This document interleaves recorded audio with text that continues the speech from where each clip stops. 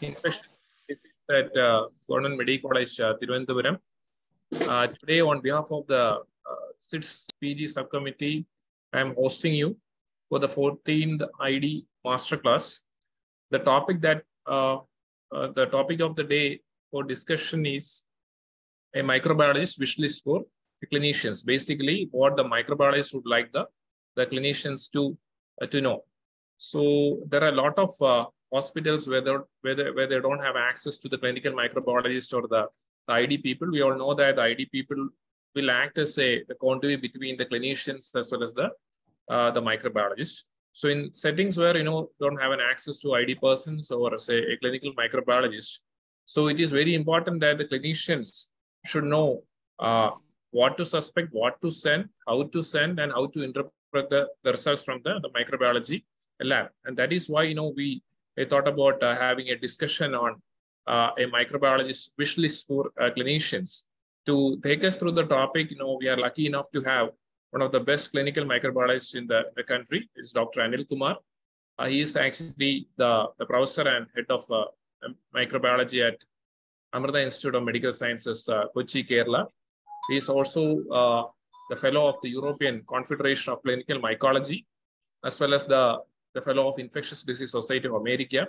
He's an excellent clinical microbiologist, a great researcher. He has around 170 publications, more than 100 international publications with an H index of, say, 30. And he's a great orator as well. So with this introduction, I would like to invite Anil Kumar sir to take us through the topic first. And some housekeeping announcements. When sir is speaking, I would request all of you to be on mute mode. Any queries you can put on the chat box and we will take it up with sir at the end of the session. Over to you, sir.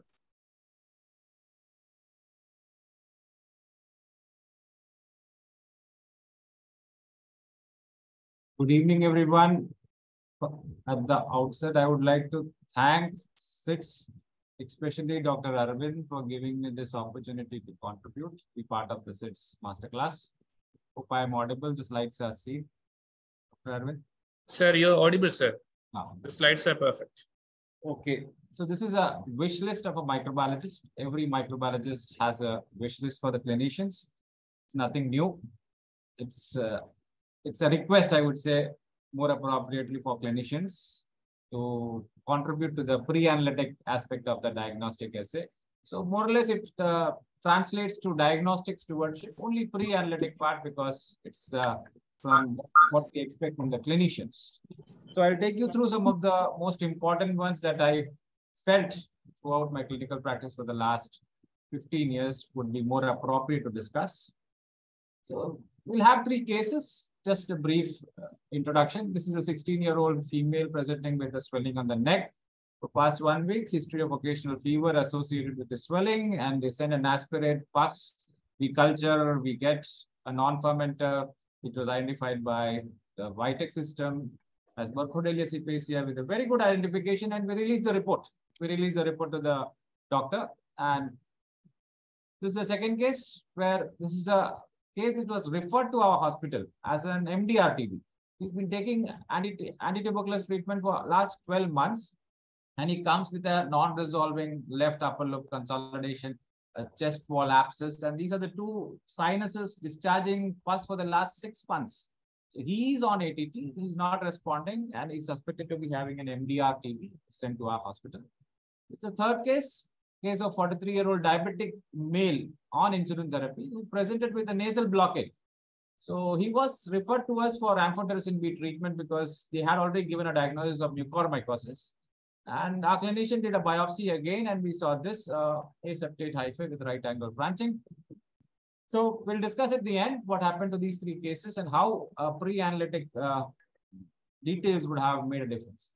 The first and foremost request to all clinicians would be to provide some clinical details, signs, symptoms, site of the sampling, type of the sample.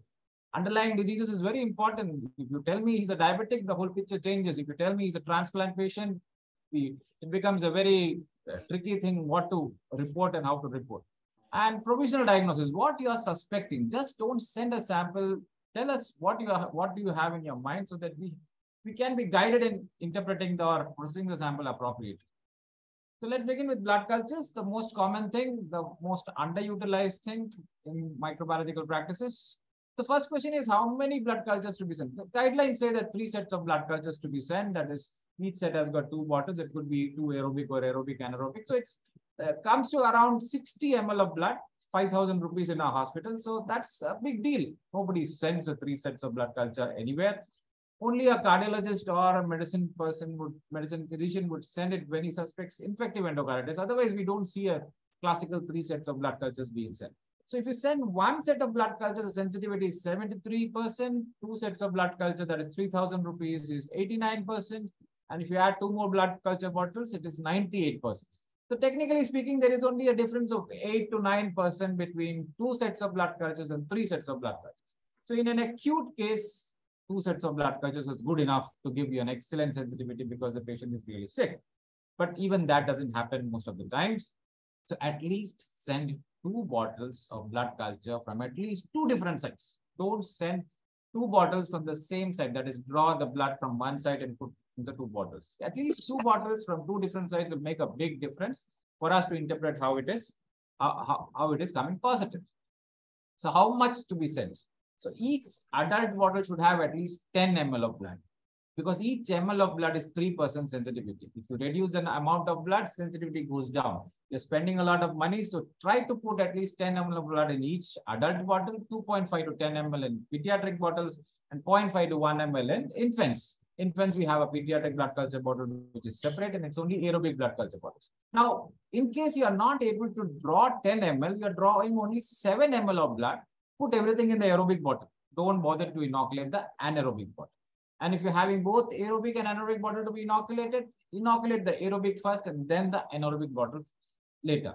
So that's how you should be sending blood culture. The minimum volume, we should 10 ml in adults and 2.5 to 10 ml. The volume makes a big difference in the yield. 3% per ml is the percentage. Now, once a blood culture is sent, it flags positive and it's a critical alert. So we immediately, our lab calls, it's a 24/7 lab, the lab calls to the clinician and saying a GPC has grown. Now, positive blood culture is gold standard, sine qua non for bacteremia. It's a gold standard for bacteremia. But if your patient is doing fine, please wait. The reason being, 44% of the times, GPC that we grow is a contaminant, it's a coagulase negative staph. And if it's a coagulase negative staph, 82% of the time, it is a contaminant, it need not be treated. Similarly, other contaminants are Corynebacterium, Bacillus species, Propionibacterium, Viridin streptococci, so on and so forth. So these are the contaminants you should be aware of, that they do not be treated in your patients. And you should wait if the patient is doing fine for the final identification to come up.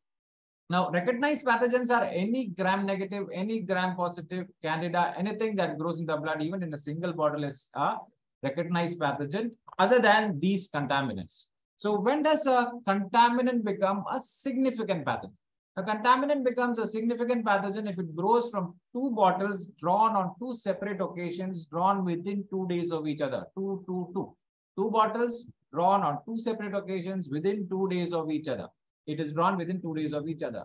2 separate occasions means 2 separate acts of preparation of site preparation and drawing of blood.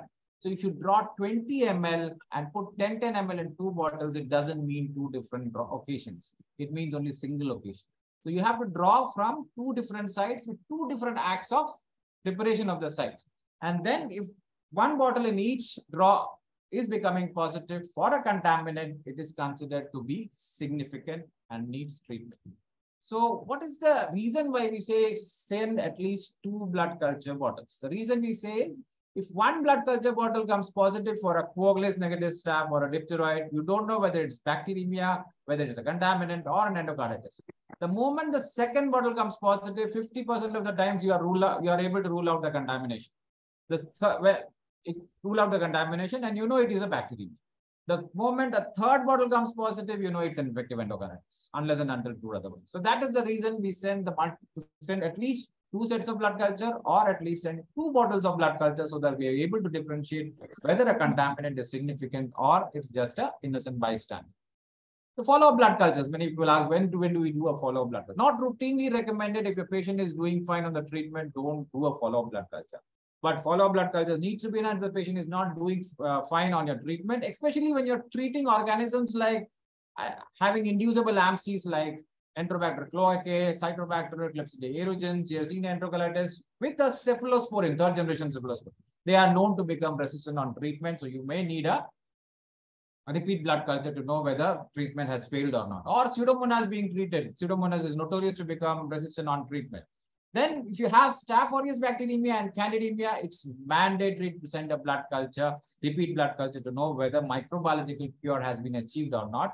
Because these organisms are very notorious. They can invade normal healthy valves and create endocarditis. So normal valves can be colonized and cause endocarditis. And moreover, the main aim of treating Staph aureus bacteremia and candidemia is to prevent metastatic infection. So we need to know, have an evidence of a microbiological cure. So send a repeat blood culture when you have Staph aureus and candidemia in your patients. Otherwise, no need for sending a blood culture if the patient is doing fine on your treatment. And if follow-up blood culture comes positive, it either means infective endocarditis or it means inappropriate treatment. You have to change the treatment. So which bottles to be sent, aerobic or anaerobic? So in a hospitalized patient, always send an aerobic blood culture bottle, aerobic pair. No need to send anaerobic blood cultures because anaerobic bacteremia is rare. Most of your antibiotics will cover anaerobes. Bacteremia mostly is caused by aerobic and facultative anaerobic organisms. And in your hospitalized patients, you don't want to miss Acinetobacter, Pseudomonas, Burkholderia, Chrysobacterium, which are strict aerobes.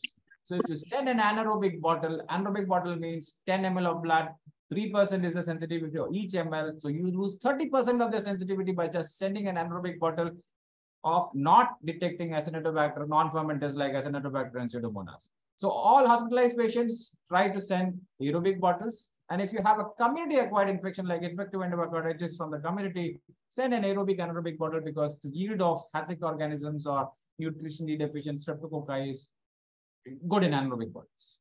Now, how do you diagnose fungemia?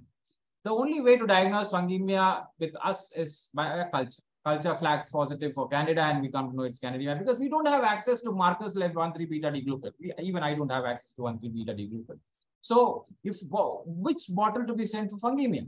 So, this particular study showed that if you inoculated 12 Candida albicans in aerobic bottles, 11 grew, and none of them grew in anaerobic bottles. Tropicalis, 12 were inoculated, all the 12 grew in aerobic bottles. And other Candida species, 17 were inoculated, 16 grew in aerobic bottles, and only 2 grew in anaerobic bottles.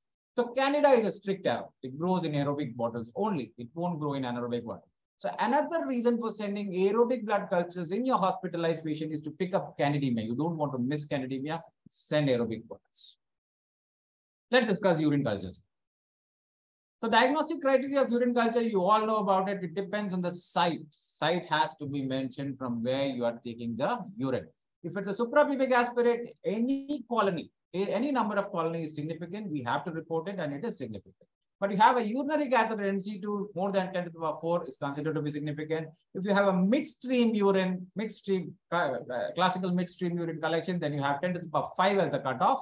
But if you specify that the patient is symptomatic, has symptoms, acute urinary symptoms, has got pyorrhea, 10,000 to 50,000 colonies are also significant, needs to be reported, patient needs to be treated. So just by telling us where the sample was taken, we will be able to, and the symptoms that the patient is having, will be able to determine whether the number of colonies being grown in that particular sample are significant or not. And you can also determine whether it's a significant pathogen or not. So we all know about the urinary symptoms. I won't go into it, but COTI, that is catheter-associated UTI, you have to have fever and suprapubic pain. Otherwise, don't send urine just because it is foul smelling, just because it's cloudy, just because the patient's mental status has suddenly changed, or there is pyorrhea. Presence of catheter itself will cause irritation, and pyorrhea is a normal thing in catheterized patients. If the patient doesn't have symptoms, don't send samples just because of these few reasons. This is not UTI. If symptoms are there, only then send a urine. Asymptomatic bacteriuria, there are two conditions, two situations where asymptomatic bacteria occur. One is the presence of catheter. You have an in-situ catheter, it could be urethral catheter, it could be suprapubic catheter, and you grow a uropathogen, at least one type of uropathogen in significant numbers, the patient doesn't have any symptoms. So that is asymptomatic candiduria or bacteriuria in a catheterized patient. You don't need to treat these patients. The only conditions where you need to treat them is during urological manipulations. If you're planning some urological manipulations, asymptomatic bacteria needs to be treated. If the patient is neutropenic or low birth weight, you may consider treating asymptomatic bacteria in a catheterized patients. Asymptomatic bacteria without a catheter, we all know pregnancy is a condition where you need to report it, you need to treat it. And another condition is you have urological manipulation. You are planning some urological manipulation. You send a culture before doing the procedure. It comes positive. You need to eradicate that pathogen in the urine so that you can go ahead with the urological manipulation that you are planning. And whenever you plan to send a urine sample in a catheterized patient, always make sure that you put a new catheter and send the urine. It will relieve the symptoms of the patient as well as give us a very good sample for culture, because catheters get colonized at the rate of 5% per day. That is 10 days, 50% of them are colonized. So most of the catheters are colonized by 10 days, 15 days, 5% per day. So you will get a culture positive, but whether it's significant or not, we have to decide whether the patient is having symptoms like suprapubic pain or new onset of fever. Then Staph aureus. If Staph aureus is grown in urine, then it's a red flag. Staph aureus is not a normal uropathogen. It's not you usually see. It's seen only if you have risk factors like in situ catheter or have a urological manipulation. If you don't have these risk factors, you are going Staph aureus in urine, it means that there is infection at some other site, like an endovascular infection, a joint infection, a bone infection. So always send a blood culture when you get Staph aureus in urine without any risk factors like urological manipulation or in situ catheter, because there could be an occult bacteremia that you're missing, and you don't want to miss a Staph aureus infection in the blood, because it needs to be treated appropriately, because it may lead to metastatic infections and infective endocarditis if not treated appropriately. So it's not a urine infection, it is infection somewhere else which is getting passed into the urine. Respiratory samples. Now again, respiratory samples, we do a semi-quantitative culture. We need to know where you are sending the sample from. So it could be a sputum, which requires 10 to the power 5 colony forming units. It could be an endotracheal aspiration, 10 to the power 5 colony forming unit is significant. It could be a BAL, 10 to the power 4 is significant. And if you have sending a protective specimen brush, 10 to the power 3 colonies are significant. So by knowing the site, the type of specimen that you're sending, we are able to determine whether the colony forming units grown are significant or not. The integrity of the sample is reflected here.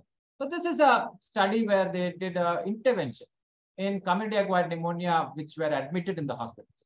So usually the sample is nasopharyngeal sample or pharyngeal samples that are being sent to the culture. So you see this big blue chunk, this means the negative cultures. These are the negative cultures when you send the nasopharyngeal swab, and these are the negatives when you send the pharyngeal secretions. So a lot of samples become negative because the sample integrity is not that great. The intervention was that you ask the patients to expectorate the sample, or you do an induced sputum. Only expectorated samples or induced sputum was sent for culture. After intervention, it was found the negativity reduced significantly. The number of samples also reduced significantly, and the yield increased double, 51%. If you had sent nasopharyngeal swab, you had to send a lot of samples and the yield was only 24%. Just by doing a small intervention, you made sure that you get good sputum sample, that is expectorated sample or induced sample. Your yield is twice, increase the yield twice, and you have very less negative culture. So you're not wasting resources by sending sputum samples by giving an appropriate sample. The sputum cultures should be sent only if you suspect pneumonia, lower respiratory tract infection. You don't send it for a proven case of viral infections. It will confuse you, and cultures will grow something. Respiratory specimens are not sterile. It will grow something. It doesn't mean the infection is there. Clinically correlate with the reports that we provide from microbiological side, and then go ahead and treat the pathogen. Pus and tissue culture. Now, we've known surgeons who have drained liters of pus and then take a swab, small swab, some form and send it for culture. That's a very bad method of sending pus cultures. I would request all clinicians to send aspirate fluid tissues. Aspirate with the needle and syringe. Even if it is 0.5 ml, give me an aspirate. Take an insulin syringe and aspirate and send it me. Don't send a swab. It's the least preferred sample. Not that I would reject a swab, but it's the least preferred sample. If you can't get anything, send a swab, but don't send one swab. Send multiple swabs so that it is wet and it has completely covered with the pus, and it comes to us as soon as possible so that it doesn't get dried. So don't send a swab. send a fluid, send a tissue, because swabs can become dried and the yield is very poor. Compare tissue cultures with a swab with transport media. Tissue cultures yield was 93%, and swab with transport media is 70%. Nobody uses swab with it. I don't know whether you use it. We don't use it. Most of the hospitals don't use swab with transport media. But if you use transport media, acceptable yield is there. Swabs will never grow your non-tuberculous mycobacteria that may be present in your chronic discharging sinuses, or a filamentous fungi. Candida may grow, but filamentous fungi may not grow. And provide relevant details. You are giving me a pus aspirated from a deep space. If it's a psoas abscess, I know what to look for. If it's a brain abscess, I know what to look for. Totally different type of organisms are seen it. So just let me know the history of the patient, the underlying condition of the patient. If you tell me the patient is diabetic, the diagnosis changes. We are looking for something else, not the usual pattern. So when you are aspirating from a deep-seated abscess or doing a CT-guided biopsy, send samples for pus culture, send samples for fungal culture, send samples for TB culture if indicated. If you think could be TB, always send for TB. All the three should be sent, because doing a CT-guided biopsy, you won't get another sample. Doing a brain abscess aspiration, you won't, serotoxic abscess, you won't get another opportunity to do it. So send all the three. We have seen instances after CT-guided and renal biopsy for malignancy, we found fungal infection in histopathology. Then we had to do it again to know that it was a blastomycosis seen there. So always send for culture for fungus, as well as protein bacterial, as well as rule out TB if indicated. So go beyond mycobacteria, Mycobacterium tuberculosis. Whenever you see an AFP, don't think it is Mycobacterium tuberculosis, especially when your smear AFP is positive and your CB natis comes negative. It means it is a non-tuberculous mycobacteria. Look for non-tuberculous mycobacteria. You will get lots in your patients. Chronic post-operative infections, especially laparoscopic surgeries, it is invariably non-tuberculous mycobacteria. Look for it. Injection abscess, especially insulin syringe injection. They don't change the needle, just they wipe the needle, then they use multiple times. So we have seen cases of injection abscess on the abdomen due to non-tuberculous mycobacteria. Abscesses with sinus tract, look for non-tuberculous mycobacteria. Chronic UTI, not responding to all conventional treatment, not growing anything, having pyuria, may be a mycobacteria, which could be non-tuberculous mycobacteria, not TB. And pulmonary TB, not responding to ATT, is not always TB. It could be non-tuberculous mycobacteria. We have seen many instances. So the dictum is, when you send for tuberculosis, send for CBNAT, send for smear, send for culture. It will pick up all your non-tuberculous mycobacteria also if it is present, except Mycobacterium merinum, which doesn't grow at 37 degrees centigrade. So if you have a clinical suspicion of Mycobacterium merinum, the history, the risk factors, always inform the lab that you are suspecting Mycobacterium merinum. They will incubate it at room temperatures so that they can get. We have seen a case where they didn't mention it and we didn't grow it. And later on, it was a classical case of Mycobacterium merinum. We were not able to culture it, but smear was positive and the patient responded with treatment. Fungal smears and culture, when you are thinking of fungal infection, again, don't send swabs. Send a tissue, send an aspirate. Even 0.5 ml of aspirate is great. If you don't have anything, send an impression smear of that area so that we can do a gram stain, not a KOH. KOH cannot be done unless and until you provide us a tissue specimen or a liquid specimen. But if you can provide an impression smear, we can do a gram stain. Even gram stain will yield fungus, show fungus. If it's a filamentous fungus with the yeast, you can easily see in a gram stain. Don't think that gram stain will not show. Just write query fungal infection in the request form so that we look for fungus in the gram stain. And provide clinical details like mucormycosis. If you're suspecting mucormycosis, it's a very difficult way to get those samples, because many times my ENT surgeon has said, Anil, I can't give you tissue. If I put a forceps there, it will bleed like anything. I can't do. I can send you a swab. Okay, you talk to the microbiologist. I say, you send the swab. I don't know. I will process it, but yield would be less, but I'll still try to process it. Not send me multiple swabs. And I tell the lab, accept it, process it in a very careful manner, make sure that all the swabs are taken care of, and we can get cultures positive. And mucormycosis, another thing is that if you don't mention it, if we crush the tissue, grind it as we usually do and inoculate it, the mucormycosis will never grow. The mucormycosis will not grow because they are very fragile fungus. So that we have to take care of. The moment you tell us mucormycosis, we handle the specimen with great care so that the pathogenism. Yield is historically very low because of this reason. And Candida growing in any of the respiratory and urine cultures is always a commensal. It's a colonizer. Don't go ahead and treat it. If you want to treat oropharyngeal candidiasis, yes, go and see, check the patient whether he's got oropharyngeal candidiasis. Otherwise, don't think it is a pneumonia. It's a UTI. If it's a catheter patient, change the catheter. That's all you have to do it. And for chronic meningitis, rule out tuberculosis first. Once you have ruled out tuberculosis, go ahead and do a cryptococcal antigen test. An excellent test to determine cryptococcal meningitis. Don't ever think that cryptococcal meningitis is seen only in immunocompromised patients. Immunocompetent patients also have it. We have seen patients being treated for tuberculosis for years, come here and get diagnosed from a CSF of an EBD that it's cryptococcal meningitis. So we were wondering whether he got cryptococcal meningitis after getting an EBD or before that. So actually it was a pre-existing cryptococcal meningitis that was considered to be TB and treated as TB. The patient died ultimately by the time he came to a diagnosis. So rule out cryptococcal meningitis using a cryptococcal antigen in all cases of chronic meningitis where you have ruled out tuberculosis. C. difficile. Now, C. difficile is a test that you do for patients in hospital who have diarrhea. So 20% of the hospitalized patients are colonized with C. difficile. Those just don't send a C. difficile just because the patient said that I had a diarrheal episode. Or active infection is seen only 1 to 2%. If you send samples randomly, then you will get a lot of positives because these colonizers will be picked up and you end up treating the wrong patient. You may have other problems because of the treatment of C. difficile. So when to send C. difficile samples? You send C. difficile samples for C. difficile only if the patient is hospitalized for more than 72 hours, has the risk factors, classical risk factors like broad spectrum antibiotics for C. difficile diarrhea. Only then send a sample. Now, how do you define a diarrhea? Don't go by the patient's words that he has got diarrhea.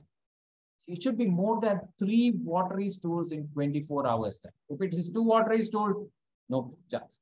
So 3 watery stools in 24 hours time is called a diarrhea. You have to rule out alternate reasons for diarrhea. It could be a paroral contracts. It could be a laxative within 24 hours. If that is there, don't send it. And you haven't sent a C. difficile for last 7 days. If you have sent a C. difficile for last 7 days, don't send the C. difficile again. There is no test for cure of C. difficile. You can't cure C. difficile by doing a PCR and making it negative. So that will not happen. So if all these criteria are fulfilled, then only send a sample for C. difficile. And what about the stool? The stool should be Bristol stool chart type 7. That is fully watery, no pieces of solid in the stool. Only then send the sample for C. difficile. The yield would be good. If it can come positive more often, it comes positive, you can go ahead and treat it. It's a classical case of C. difficile diarrhea. Now, antibiotic accessibility testing and reporting. Now, microbiologists are well-cultured people. They grow. You send something, they'll grow many things. Okay, don't bother. We'll grow many things and you'll get a diagnosis. Don't believe it's a diagnosis. So don't expect us to report everything. Don't expect us to report right, left, and center every antibiotic that we have in the panel. So we have certain criteria for reporting. We don't report these things in urine. Don't expect chloramphenicol, clindamycin, erythromycin, tigecycline. Moxifloxacin is the only fluoroquinolone that doesn't excrete in the urine. So don't by default think all fluoroquinolones will work. Moxifloxacin is not indicated. Minocycline also doesn't go to the urine. So only things that we reported exclusively in the urine is fosfomycin and nitrofurantoid. In respiratory tract, we won't report daptomycin. Don't ask for a daptomycin sensitivity. And if it's a CSF sample, we won't report any drug that can be given only orally. There is no IV formulation. And first and second generation cephalosporins are not reported. Cefamycins, clindamycins, macrolides, fluoroquinolones, doripenem, mertapenem, amipenem. Only meropenem has got adequate penetration, so we report only meropenem. So these are the drugs we won't report by default. And just because 2 things are gram positive, it doesn't mean that you can use any antibiotic. Enterococcus, staphylococcus, gram positive, it doesn't mean you can interchange the drugs. Enterococcus, penicillin works wonders. Ampicillin, amoxicillin, if sensitive, you can use alone. But it's not the case in staphylococcus. You can't find any staph which is sensitive to penicillin or ampicillin. Then enterococcus is inherently resistant to cephalosporins, inherently resistant to cotrimoxazole, inherently resistant to clindamycin, which are very good options for staphylococcus. So don't think that staphylococcus and enterococcus is the same. So you can use the same panel of antibiotics in both the cases. Now, a few other examples are staphylococcus species. Don't think of ceftazidime. It is not useful in some staphylococcus species. Staph saprophyticus is a very common case, common cause of cystitis in females, but fosfomycin will not work. Fosfomycin by default, everybody gives for cystitis, but if it's a saprophyticus, won't work. Enterococcus, I've already told you, inherently resistant to cotrimoxazole, inherently to cephalosporins, clindamycins, and certain bugs like Enterococcus, Gallerianum, Calciflavus, Lactobacillus, Leuconostoc, very weird names. If you find weird names, they are not, your highest antibiotic will not work on it. Just leave out the highest antibiotics. Listeria, very good example where cephalosporins will not work. So by default, for every meningitis, don't give cephalosporins. You don't give, I know, you add ampicillin to it. All gram positives, no coverage in astronam, polymyxin, and colistin. So when you're using astronam or polymyxin or colistin, there is no gram positive coverage at all. A few non-fermenters, Acinetobacter, ampicillin, amoxiclav, ertapenem, and fosfomycin are ineffective. Burkholderia cepacia are inherently resistant to colistin along with ampicillin, amoxiclav, ticarcillin, aminoglycosides, fosfomycin, and imipenem. Stenotropomonas, they are inherently resistant to carbapenems along with that ticarcillin, piperacillin, tazobactam, aminoglycosides, and fosfomycin. Pseudomonas inherently resistant to ampicillin, amoxiclav. Only ceftazidime works. Other third generation cephalosporin doesn't work. Ertapenem doesn't work. Fosfomycin doesn't work. Tichicycline doesn't work. Cotrimoxazole doesn't work. Even nitrofurantoin doesn't work in urine. So make sure that you don't use this. We won't report it. Don't ask for it. Now, word on invasive pneumococcal infections. Invasive pneumococcal, especially meningitis, is deadly. If you don't treat it appropriately, it's deadly. Now, there are two breakpoints in pneumococcs. One is meningitis and one is non-meningitis. If it is sensitive to oxacillin, yeah, everything is fine. You report it penicillin sensitive. But if it's oxacillin resistant, then what you do is you have to do an MIC and you have two breakpoints. Less than 2 is for non-meningitis, less than 0.06 is for meningitis. Similar for cefotaxime or ceftriaxone, less than 1 for non-meningitis, less than 0.5 for meningitis. So the zest of the thing is that when you have a report of pneumococcal infection, then you have to have two breakpoints. You have to report whether it's sensitive to meningitis or resistant to meningitis, and sensitive to non-meningitis or resistant to non-meningitis. So it's very, very important to tell us whether the patient is having meningitis, or the microbiologist by default should be reporting this way so that if at all there is a case of meningitis, you don't use penicillin or ceftriaxone. Now, Indian studies have shown that resistance to penicillin is as high as 27% is meningitis cases. And even cephalosporin has got 10% resistance in meningitis cases. So by default, if you have a pneumococcal meningitis, you go with an empirical treatment with a cephalosporin and vancomycin because the background resistance is as high as 10%. So go with this. Once the sensitivity comes, ceftriaxone is shown sensitive in meningitis, you can de-escalate from vancomycin. Double anaerobic cover, very commonly used. We tend to add clindamycin or metronidazole. IDSA says that only two indications for double anaerobic cover: Clostridium difficile infection, which is not responding to vancomycin, or necrotizing fasciitis. So you should understand anaerobic infections, anaerobic treatment drugs are required in cases like aspiration pneumonia, intra-abdominal infections, gynecological infections, diabetic foot infections. Other than this, whatever you're using is good enough, because here the comparison with clindamycin and piperacillin does better. The anaerobic cover is almost identical. Both are equally good in covering anaerobes, except for the fact that actinomycin is not covered by piperacillin as well. So you should understand that most of your beta-lactamase inhibitors like ampicillin, sulbactam, amoxiclav, ticarcillin, clavulanic acid, piperacillin, tazobactam, carbapenem, cifotitan, moxifloxacin, and chloramphenicol. Moxifloxacin is the only fluoroquinolone having anaerobic cover, can be used for anaerobic. So these have got a good amount of anaerobic cover. You don't need to add a clindamycin or metronidazole to it. And no anaerobic cover is seen in cephalosporins, fluoroquinolones, aminoglycosides, cotrimoxazole, colistin, and fosfomycin. So when you're using these drugs and you have an element of anaerobic infection there, add an anaerobic cover. So which combination to use? What to use? Piperacillin tazobactam or cefuroxime sulbactam? Most of them use it interchangeably. They think the spectrum is almost clear. Same. Both of them can be used in ESBL infections, provided it is not sepsis, it is biliary or UTI. Both of them can be used. Enterococcus coverage is seen only in piperacillin, so don't use cefuroxime sulbactam. Pseudomonas coverage, piperacillin is a better anti-pseudomonal when compared to cefuroxime sulbactam. Acinetobacter coverage, cefuroxime sulbactam is a better antibiotic than piperacillin tazobactam. Anaerobic coverage, go with piperacillin tazobactam rather than cefuroxime sulbactam. It has, but it's not as good as piperacillin tazobactam. So when you have an intra-abdominal infection, go for piperacillin tazobactam. When you have a respiratory infection, not anaerobic, you can go for cefoperazone tazobactam. If it's an anaerobic component is there, go for piperacillin tazobactam. You're thinking of Enterococcus, Pseudomonas, think of piperacillin tazobactam. Now, piperacillin tazobactam, the breakpoints have changed in 2022. What was considered sensitive 16 has become susceptible dose dependent, and sensitivity has gone to less than 8. Because PKPD studies have shown that attaining targets is not possible if the MICs is more than 8 micrograms in piperacillin tazobactam. That's why they came with the susceptible dose dependent.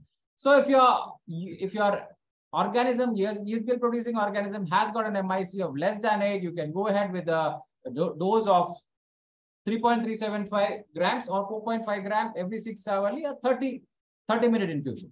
But if your breakpoint is SDD, that is 16 micrograms, then you have to use only 4.5 grams given 6 hourly, and a 3-hour infusion or a 4-hour infusion 8 hourly. So dose totally different is different for SDD and S. If it is sensitive, you have a different dose. If you have a STD breakpoint, you have a different dose of piperacillin tazobactam. And piperacillin tazobactam should be avoided in all cases of sepsis because the Merino trial showed that it is inferior to the carbapenems. Colistin is the most controversial antibiotic. If you talk to the microbiologists, they will be helpless because neither the e-test nor the disc diffusion, neither the automated Vitek or Phoenix system, the susceptibility can be done. They are not reliable. The only method to do is broth microdilation, which is tedious, labor intensive, and you have to run a control for every run.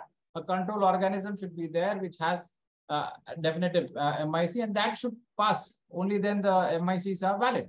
Then you can do a colistin broad disc elution method. That is a cheap method that can be done. And moreover, what's the point in doing when you know that less than 2 micrograms, I am going to report intermediate, more than 4 micrograms, I am going to report as resistant.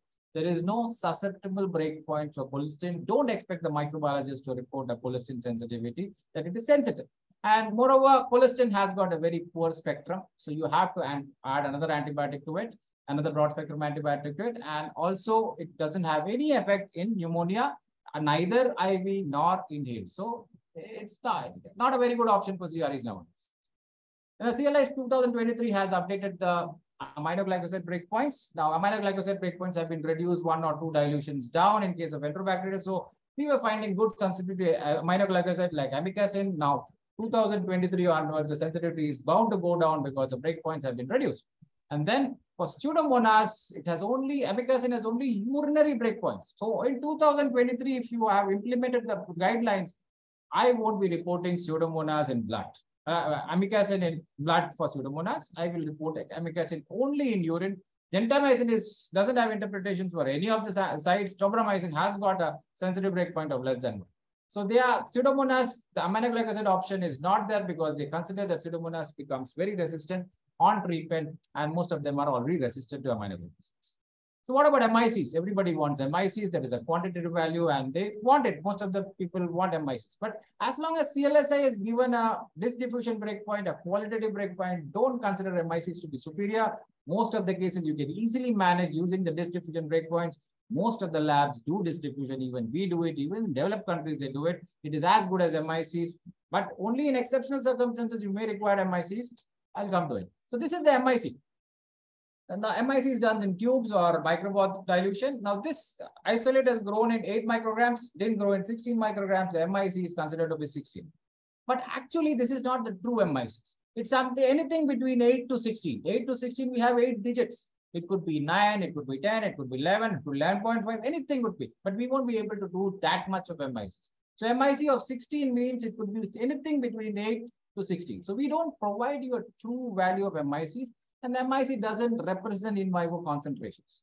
And again, by just knowing the MICs, it is not that great. What will the clinician do? But if you ask a clinician which is the best drug for this E. coli in urine, they'll say ciprofloxacin is the best drug because it's 0.125. Fosomycin is the worst because it is 2 micrograms. The number matters. 0.125 is far less than 2. But for that, you have to know the breakpoints. Breakpoints is the concentration that can be achieved at that particular site. So what the clinician needs to know is the breakpoint to MIC quotient. That is how many times the MIC you can achieve the concentration at the site. So if you look at the BMQ, breakpoint to MIC quotient, the ciprofloxacin has got the least BMQ fosfomycin has got the highest BMQ of 30. So the best drug in this situation is the one which has got the highest MIC and the highest BMQ because it gets concentrated very well in that side. So lower MIC doesn't mean the drug is good. You have to know the breakpoint. And then there are areas where you need a MIC like vancomycin. You have to do an MIC for Staph aureus. Enterococcus, if it comes intermediate to vancomycin, you have to do an MIC. Most of the non-fermenters require MICs. Most of the colistin and polymyxin, invariably, you have to do a broth microdilation, get MICs. If Streptococcus pneumonia is resistant to oxacillin, you have to do an MIC for penicillin and ceftriaxone. Give breakpoints separately for meningitis and non-meningitis. And there are a few comments that are always associated or given along with the microbiology report. Try to read them, like rifampicin should not be used alone. Gentamicin should not be used alone for Staph aureus. You have AMC inducers like Tritobacter serratia. Try to avoid third generation cephalosporins. Pseudomonas will get resistant on treatment. Then you have, it's a colonizer, it's a contaminant, clinical correlation warranted, treat only if the patient is symptomatic. Such comments will always be there. Try to read those and make sense of them. Now, treat your patient, not the microbiology report. There's a 60-90 rule. 90% of the patients whom you report it is sensitive will respond. 60% of the patients whom I report that it is resistant will still respond to the resistant antibiotic because everybody behaves differently. They concentrate the drug differently at different sites. So immunocompetent patients, they get away with the infection. Are the MICs that we determine? I said, I have not given you the true MICs. There are many other MICs that need to be determined. So that may be the reason the patient is responding. You have given a bolus antibiotic, the drug has made its effect. So that must be the reason. There is a poor renal function. The drug is being concentrated very well in the body, then it must be responding. So that are the reasons why you get away with infections being treated with resistant antibiotic. But don't try to treat an MRSA with amoxiclav or a piperacillin tazobactam just because your patient is doing fine. It is not recommended. MRSA requires anti-MRSA drugs, not beta-lactams. So whenever you get a microbiology report, do an interpretive reading. You first look at the specimen and site, see whether it is sterile or non-sterile site. You go for whether it's relevant, contaminant, or a commensal. Then you go to the susceptibility report. You look at the antibiotic indicators for ESBLs like ceftriaxone, ceftazidime. If it is resistant, you know it is an ESBL. Look at erythromycin sensitivity in Staph aureus. You can see whether clindamycin is sensitive or resistant. So common phenotype, whether it's an ESBL, it's a common phenotype. Unusual phenotype, CRE or a colistin resistant, unusual. Impossible phenotype that you are giving ceftazidime sensitive and carbapenem resistant. That is an impossible phenotype, but can occur in Pseudomonas because of various reasons. And then ultimately you look at the clinical relevance of the inferred resistance. And last but not the least, any comments that we give, try to read it and make sense of it. So order a test judicially. A diagnostic test should be ordered if the pre-test probability is very high. If the pre-test probability of the disease is not high, don't order the test. And give us the history of the patient, underlying condition, what you're looking for. The post-test probability increases with these details. All the laboratory will do is convert your pre-test probability to post-test probability. It won't give you a diagnosis. For example, you send a urine from a catheterized patient and we grow E. coli in significant numbers. That doesn't mean the patient is having UTI. UTI is there only if the patient has signs and symptoms of UTI. We just confirm your pre-test probability, but if your pre-test probability was very poor, then the diagnosis is wrong. So don't order urine cultures, group A strep, C. difficile without any indication, without fulfilling the clinical criteria. Otherwise, you'll end up with the wrong report. So what happened to our case one? 16-year-old female presented with a swelling in the neck. We grew Burkhardt-Hillesiphasia. Now, this was an endocrinologist who called me back and told me, Anil, it's a diabetic patient, type 1 diabetes since 8 years, and you have reported Burkhardt-Hillesiphasia. Then we realized that it cannot be Burkhardt-Hillesiphasia. We revisited the isolate. We confirmed it was pseudomalie. Pseudomalie and Sephasia require totally different treatment. Duration of treatment is separate. So we ended up treating appropriately because the clinician was real smart. He called me and asked me whether it's actually Burkhardt-Hillesiphasia. Now, this gentleman came with not responding TB, presumptive TB, and then we asked where he came from. He was a software engineer. When I actually asked the respiratory physician where he was the software engineer, he said he was from Chicago. So he was working in Chicago. He developed symptoms there and then came here, and for 12 months he's being treated for TB. And he had two sinuses discharging pus. So we went there. Actually, I still remember going there at the bedside and collecting the pus because he won't allow us to put another needle because last time they put a needle, it became a science. And we did a gram stain of the pus. We found budding yeast cells, broad-based budding. We grew blastomycosis and we reported it also. And he was totally cured of blastomycosis with 1 year of treatment of itraconazole. And then he went back to Chicago for a higher position. Okay, now case 3, this is a 43-year-old diabetic man with the diagnosis of mucormycosis, diabetic, insulin therapy, mass. So he came here for amphotericin B treatment. He couldn't afford treatment, liposomal amphotericin B and plain amphotericin B. He can't tolerate because he's a diabetic and renal functions were not that great. The biopsy, the histopathologist told me that there is a ring of eosinophilic infiltrate. So he said the splendorohopli phenomena is seen. And when we cultured the biopsy, we got Conidiolus coronatus. So it's a case of endomophthalmomycosis, and the patient did not require amphotericin B in the first place. We treated the patient with itraconazole, the lesion resolved very well, and he went back home happy. So test selection, remember, ordering a diagnostic laboratory test is like picking your nose in public. You must first consider what you will do if you find something. So order a test judicially, otherwise we'll give many things and you will end up getting confused or treating the wrong things. Thank you. Thank you, sir. A great way to end the lecture. In a very short time, you have actually emphasized the importance of the need for having a very proactive discussion between the clinician and the microbiologist so as to optimize the outcome for the patients. Shall I take some questions, sir, from the chat box? So one is actually, you actually mentioned the indications for double anaerobic coverage. The question is with regard to that. Can you again mention in which all situations a double anaerobic coverage may be prudent? Double anaerobic cover, according to IDSA, is one is necrotizing fasciitis and second is Clostridium difficile diarrhea, where vancomycin, the patient is not responding. You can add a metronidazole to it. Otherwise, double anaerobic cover is not recommended. But clinically, if you think a retropharyngeal abscess is not responding to piperacillin tazobactam alone, you can add a double anaerobic cover. Clinical decision is totally different. If you think your primary antibiotic or single antibiotic is not working, you can use it, but not for flimsy reasons. For adding metronidazole or clindamycin when you're having meropenem or a tigecycline or a piperacillin tazobactam is not indicated because they have adequate anaerobic cover. So the next question is actually, how should we collect blood culture in patients with pemphigus as the risk of contamination is high? Oh, that's a very difficult question. Even I won't be able to answer that. But that's a very tricky situation because the site preparation is a nightmare and you won't be getting a proper specimen. But you can try and write that this collection was compromised because of the site of the infection was infected. We'll try to make sense of what is growing, but contamination rate would be high. So we should be ready for facing a contamination. So a gram-positive cocci comes, then a gram-positive bacilli comes. You should wait till the identification comes. Try to send multiple cultures because the chance of contamination of multiple cultures is less when compared to a single blood culture. So send multiple cultures from different sites, then we may be able to make sense out of whether the bacteremia is there or not. So next one, a patient grows 2 organisms in an intraoperative tissue culture, a pan-susceptible Klebsiella and MSSA resistant to quinolones. Can we choose to treat both with ceftriaxone or cevipide? A ceftriaxone doesn't have good gram-positive coverage. The higher the generation, the more gram-negative they cover.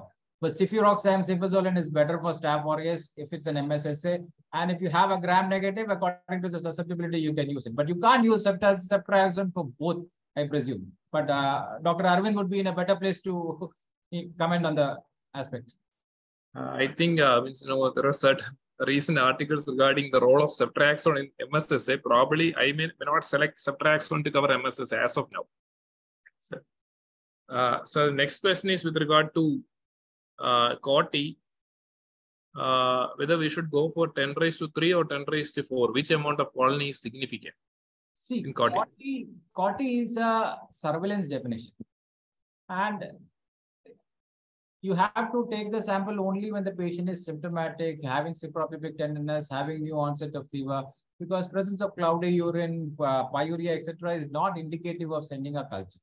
So you send a culture only the patient is symptomatic, and 10 to the power 4 is considered to be good enough because the urine catheter is there. 5% per day colonization is there. Anyway, you are taking the sample in 4 or 5 days. So colonization would be good enough to give a good number of colonies. If you reduce the colony forming unit numbers, then most of your samples would become clotting. So the HAI rates will go up. So that you should take care that by reducing the threshold, the rates would increase and you end up treating the wrong patient. So 40 is 10 to the power 4. So you should consider 10 to the power 4 as a cutoff and send only when it is indicated. Otherwise, don't send the sample, just change the catheter. And Candida growing from a catheter is not 40. Candida is not included in 40. The next one is how to differentiate C. diff colonization versus pathogenic C. diff. The only way to differentiate is that you send a sample from the right patient. If the patient is not correct, it is colonization. The correct patient is the patient is having diarrhea. The diarrhea is 3 times in 24 hours. The diarrhea means a stool which is totally watery, no solid material in it. And you don't have other causes for diarrhea, like you don't have a laxative being given or a per-oral contrast. So you rule out all these things. You are selecting a very good patient. And then the post-test probability of that test coming positivity is high and the positive makes sense. Otherwise, the positive C. difficile toxin doing a PCR doesn't make sense for all patients who say that I have diarrhea. You have to make a decision whether he has a diarrhea. And the lab should reject any sample which has got any solid elements in the stool. Don't go ahead with the testing. Cancel the order, let the patient have that money. So next one is the role of piperacillin tazobactam in salmonella. Salmonella drug of choice is ceftriaxone. So piperacillin tazobactam, I don't think if you have ceftriaxone in hand, why should you go for piperacillin tazobactam?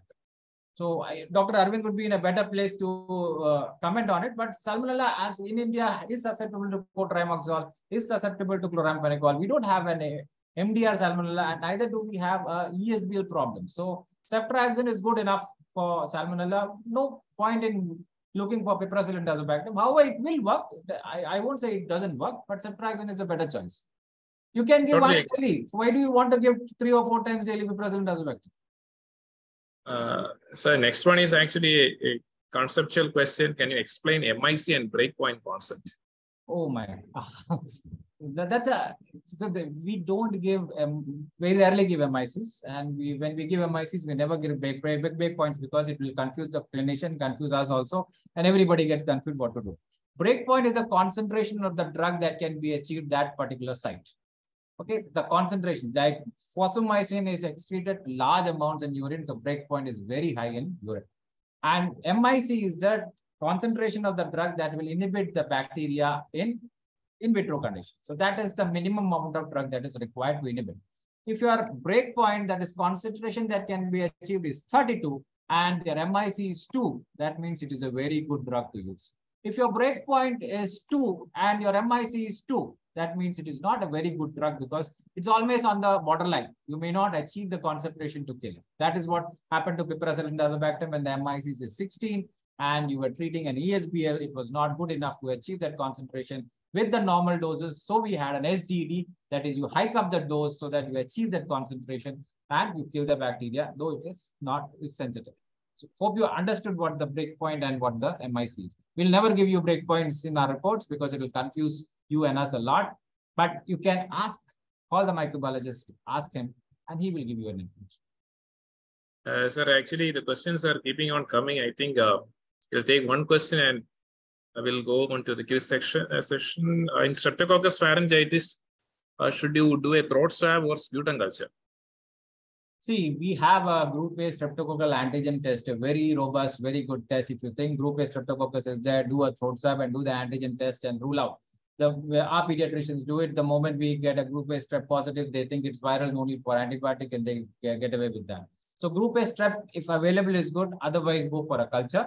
That is a very good method of doing it. But make sure that the throat swab is taken properly. It doesn't get contaminated with your oral flora. You don't touch the tongue or any other place during the collection of the swab. That will contaminate the whole thing and your cultures will come out faulty.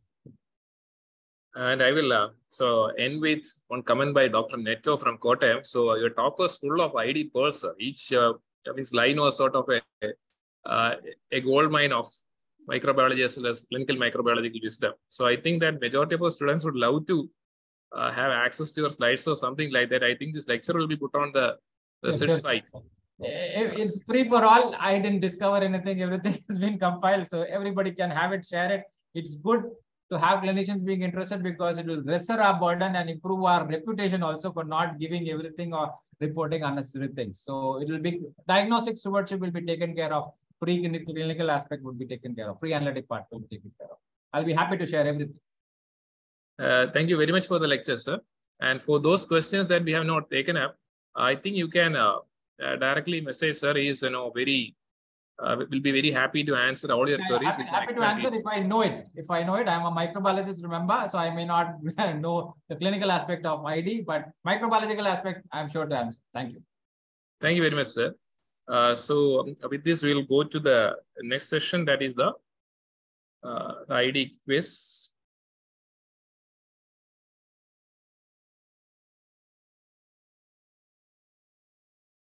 So I hope that all of you are very familiar with the housekeeping rules, how to answer this question. So those who are doing a DM in ID or as a fellowship in ID should not be participating in this. And there will be 3 questions and you should answer all the 3 questions together as a single answer. Don't post the answer of the first question, then second, not like that. Go through all the 3 questions and answer all 3 of them together. So this is a 28-year-old sexually promiscuous. This question number 1. A 28-year-old sexually promiscuous gentleman presented with fever, fatigability, and rash of 2 weeks duration. On examination, patient is having non-pleuritic maculopapular eruptions on the trunk, the palms, and soles. His HIV, ELISA, and VDRL were negative, but TPHA was positive. In view of discordance between VDRL and TPHA, microbiologists discussed the case with the clinician and performed VDRL in further dilutions and cleansed the diagnosis. So what is the diagnosis and the implicated phenomenon? So this is question number 1. Please write the diagnosis as well as the implicated phenomenon. So we have selected the 3 questions where, we thought discussion with the microbiologist and the clinician would have been very difficult to come at the diagnosis. So basically in this question, you are supposed to write the diagnosis and the implicated phenomenon. We'll go to question number 2.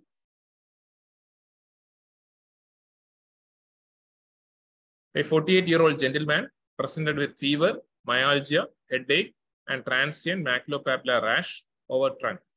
On day 5 from symptom onset, he developed generalized seizures, alteration of sensorium, and asymmetric flaccid quadriparesis.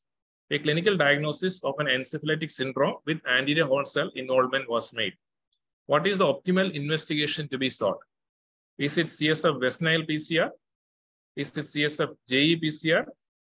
Is it CSF or serum Westnile IgM or CSF or serum JE IgM? I'll read the question once more. A 48-year-old gentleman presenting with a clinical diagnosis of an encephalitic syndrome with rash and anterior horn cell involvement. What is the optimal investigation to be sought?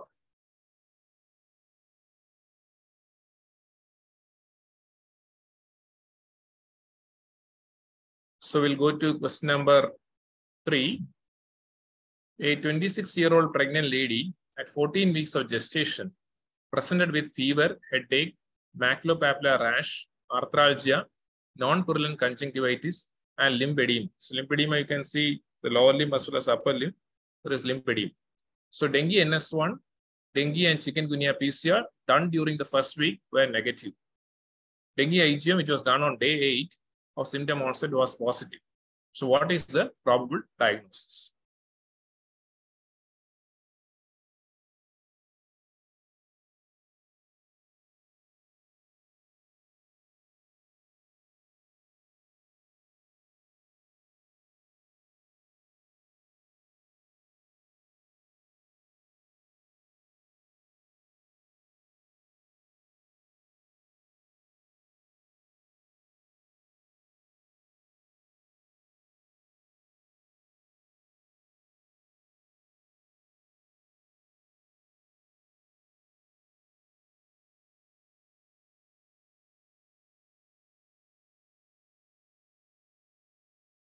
can type all the 3 answers together.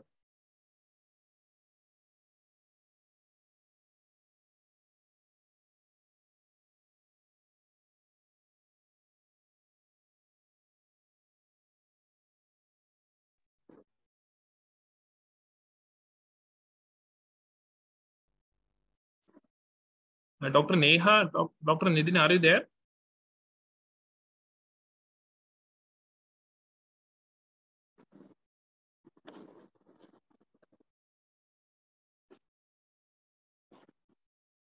I hope all of you have finished answering the questions.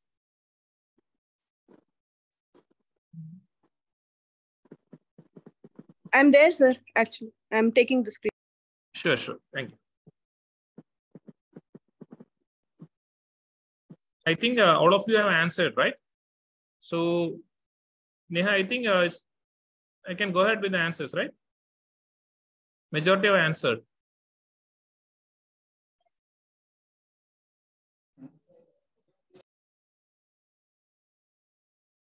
Yes, sir. They have, most of them have answers. We'll show the. Okay. Yes. Sure. So I'll We go have to the few, answers. I mean, almost 10, 15. Some. Okay.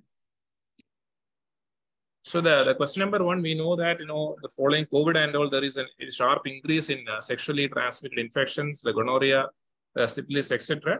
So this is the clinical diagnosis is secondary syphilis, and we know that's proson phenomena. So proson phenomena means that in a situation where there is an antibody excess, because of this excess antibody antigen lattice won't occur. So this population won't occur, and you will get a false negative VDRL test. Ideally, we should not be ordering this VDRL and the RPR and the TPHA together, but sometimes the clinician orders both of them together, like in this case. And that is why what prompted the microbiologist to discuss with the clinician. So if there is a strong clinical suspicion of syphilis, and we know that the proson phenomenon, the incidence is around say 0.83% in syphilis, and this will be higher in case of the neurosyphilis as well as in pregnancy, where the incidence will be up to around say 3%. So if you're having a very strong suspicion of secondary syphilis, we need to discuss with the microbiologist, because usually they will be doing this VDRL or this RPR in undiluted serum. So if your clinical suspicion is very high, they will perform in serial dilutions, and probably this will be able to overcome this proson phenomenon. So in case of the antigen excess, that is refers to as a post-son phenomenon. And this proson phenomenon is not exclusive to the syphilis alone. In brucellosis also, if you are using the tube agglutination test and you are having a very strong clinical suspicion of brucellosis, you need to discuss with the microbiologist and ask them to consider the possibility of a proson phenomenon. Now, going to the question number 2. So I think my slides are not moving. Yes, question number 2. The acute encephalitic syndrome with an anterior horn cell involvement. There is a flaccid paresis with the presence of a maculopapular rush. We should always think about the possibility of a vecinal encephalitis. In JE, we'll be having more of this extrapyramidal symptoms. Here, the most important thing is when we are having a clinical diagnosis of a probable vecinal, it's a flaccid cautery paresis is there, a rash is there in a 48-year-old. Now, the question is, what is the ideal sample to be sent? So if you are going for a vecinal PCR, or for that matter, a JE PCR, for both these infections, usually the viremia is transient and occurs only during the prodromal period. So when the patient is presenting with this encephalitis or this cautery paresis, usually the PCR is likely to be negative. So ideal investigation will be asking for a CSF or a serum vecinal or a JE IgM. In this case, the clinical diagnosis, because usually the JE won't present with this flaccid cautery paresis and all. So the clinical diagnosis is actually vecinal. Patient is on day 5 of illness. So we should be going for CSF or you can do both, or serum vecinal IgM. So the PCR may be negative during this phase of illness. So the take-home message in this case is that usually in vecinal as well as JE, the viremia usually occurs in the prodromal phase, and it is transient, and usually it will be a low-level viremia. So after day 3 and all, going to get the chance of getting a positive PCR is very less likely, and we should be relying on the CSF and serum vecinal IgM. So why we should be relying on both is that Now we know that the neuroinvasive West Nile occurs only in 1 out of 100 cases of the West Nile infection. So you are having a CS of IgM positivity means that is likely to be a neuroinvasive West Nile infection. And this is actually, the next case is a bit tricky. So we know that no, in majority of the areas, we are having a co-circulation of dengue of all the flaviviruses, dengue, chikungunya, as well as Zika. And almost all the symptoms, they share. And non-purulent conjunctivitis, we know that is more commonly seen in Zika virus infection. So one point which might help us to differentiate between dengue, Zika, and chikungunya is actually the presence of the lymphedema. So you can go by this chart. The lymphedema. So the lower limb edema may be present during the polyserositis, the capillary leakage phase of dengue as well. But you're having an upper limb edema in the periarticular region without that much of arthritis. Probably the patient is having a Zika infection. So the diagnostic clues is likely to be this. In this patient, you can see that the PCR done during the first week, there is a viremic phase. It was done for dengue as well as chikungunya. Both were negative. So the chance of the patient having a dengue or a chikungunya infection is less likely. Why the dengue IgM ELISA is positive? This is the problem because these are flaviviruses and there are likely to be the cross reactivity. So in this case, the PCR is negative, IgM is positive, NS1 is negative, IgM is later positive. Think about the possibility of a Zika virus infection. So this chart actually helps us in differentiating between dengue, chikungunya, and Zika. But then never experience, almost all the features are shared by all these viruses, with probably the exception of this, the limb edema, the upper limb edema, and the non-purulent conjunctivitis. And with the help of the microbiologist, probably we can tie Zika in these cases. And if NS1 is negative, IgM is positive, and this sort of presentation, think about the Zika virus infection. And this is probably this is the last ID masterclass before the CITSCon. So the CITSCon is going to be conducted in Chennai from 6 to 9 July. It's going to be an academic feast. So we have been interacting with you for the last 1 year on the online platform only. Probably, I would love to meet some of you during the CITSCon. So hope that all of you can make it to the CITSCon. Dr. Neha, how many of you, do you have the list of the persons who gave the right answers? Yes, Akhil K has given right answer. Arvind VL has given right answer. So they are supposed to type their email ID, right? Yes. So these people are supposed to type their email IDs and contact number, which we will collect and send them the, So Miss Ruth will further coordinate with them. Sure. Akhil, and congratulations, Akhil and Aravind, and for all of them who attended this excellent lecture by Anil Kumar sir. And please do type in your email IDs. Yeah, I'll repeat it. Akhil K and Dr. Arvind VL. We request you to type your email ID and phone number contacts so that we can further proceed with the gifts, prizes. So Vidya madam, Sandur Nambi sir, are you there?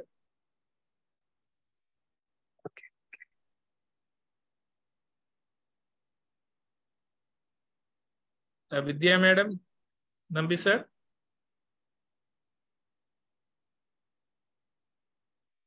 I don't think they are there. Yeah. They are not there, I guess, sir, I think. Okay. So on behalf of the CITS PG subcommittee, we'd like to thank Anil Kumar sir for this excellent lecture and for all of you who have attended this class. Hope to meet you all during CITSCon next month. Thank you very much. Yeah.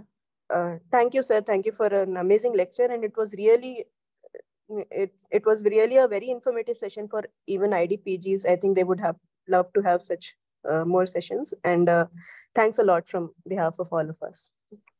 Thank you. Thank you. Thank you all. Thank you, sir. Thank you so much. Thank you, sir.